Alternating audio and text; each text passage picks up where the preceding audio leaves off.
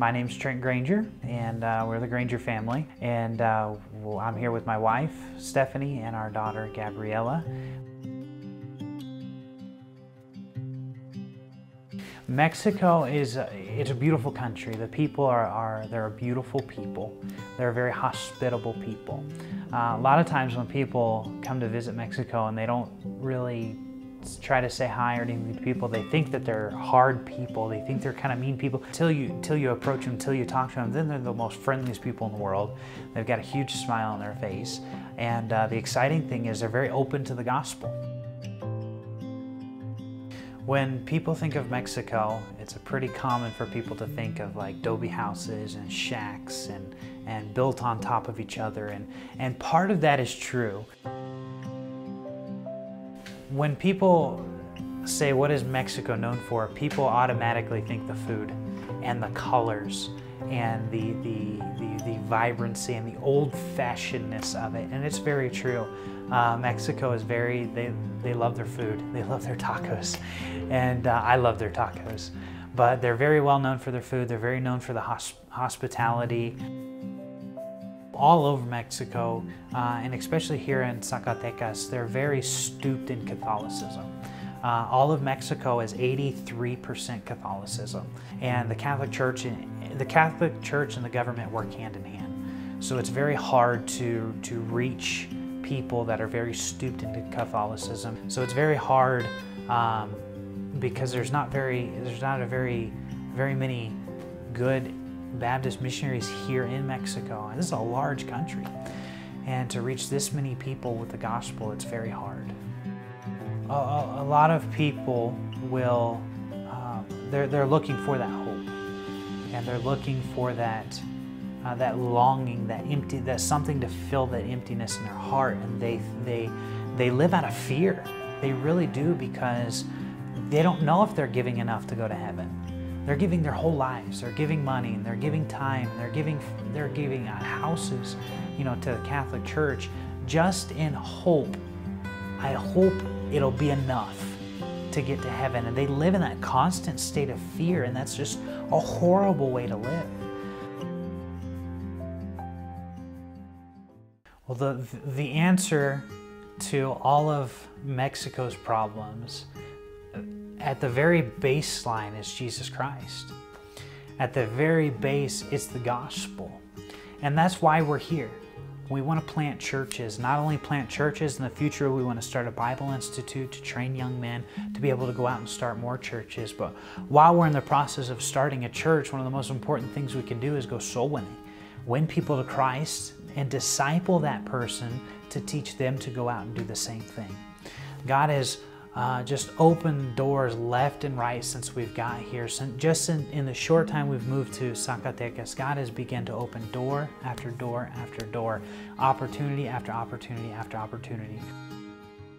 Currently, our church building is the garage of my parents' house. And the landlords have told my parents, hey, we're selling the house, so you guys are going to have to move here soon.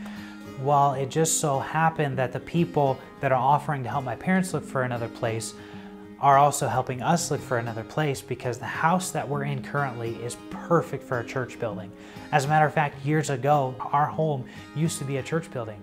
So it's perfect. It's set up. It's got a great space for an auditorium. It's got many Sunday school classrooms. It's got so much room for us to grow. It's amazing how God works in your life. Because when all of this is happening, when all of us getting ready to move, we got word that somebody in the States wants to buy all the chairs for our church. I mean, I was flabbergasted. I mean, I was floored when somebody said that, because right now we have just a small amount of chairs. We're using lawn chairs in our church right now, and the people here don't mind that, but we're gonna need a ton more. I mean, we plan on growing. So just yesterday, there's a missionary in southern Mexico. I texted him and said, hey, we're running low on some Romans. He has a Bible distribution center down there. We're running low on Romans. We need some more tracts. And he'll mail them to us. He'll mail them anywhere here in Mexico.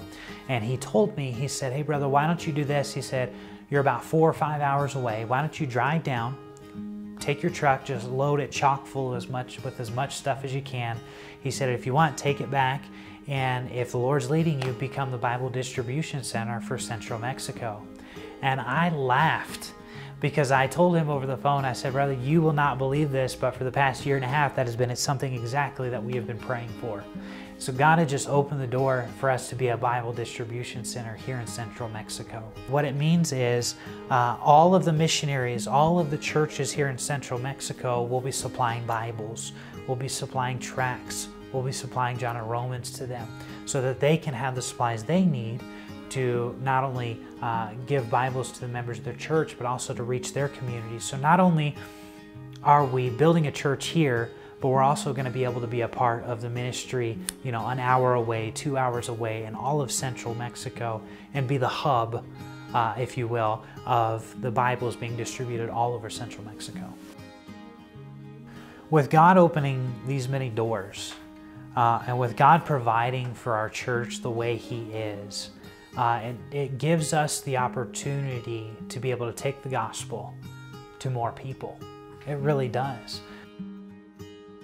What I would love to see one day in the near future, not the far future, but the near future, I would love to see our church begin to have revivals and missions conferences and support other missionaries to go around the world and to hold revival conferences within the city. One day, just seeing God do great things, and He is right now, but just on a massive scale here in Zacatecas and here in Mexico. Here in Mexico, God is doing mind-blowing things. I mean, He's doing great things here. And we want you to be a part of our ministry. We want to partner with you. We want you to receive the blessings that we're receiving. You say, well, how do we do that? Well, first of all, the biggest thing you can do for us is pray for us. Without prayer, we wouldn't be able to stay on the field. Many people back home in the States, you're our anchor. I mean, you really are. Another thing would be come and visit us.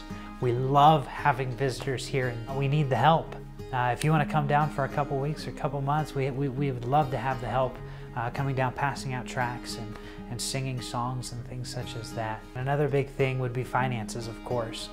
It's not cheap to run the ministry. If you would like to partner with us, look at it this way, it's an investment. And why is it an investment? Because lives are being changed.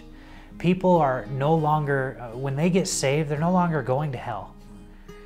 They're going to be spending eternity with Jesus Christ. They're going to be spending eternity in heaven. And personally, I think that's an investment worthwhile. Because when you think, well, I'm not doing very much, but I've given a little bit here, and now that missionary has won somebody to Christ, and that person's won somebody to Christ, and that person has won somebody to Christ, that's fruit to your account. And we want to not only partner with you, but we want you to be a part of that fruit-bearing process. That's how you can be a part of our ministry. God is doing great things here in Mexico.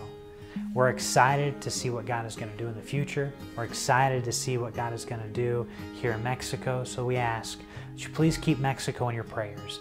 Not just Mexico, but the Mexican people in particular. Keep them in your prayers and keep us in your prayers. We need as much prayers as we can receive. So just want to say thank you, and we're looking forward to what God has in store in the future.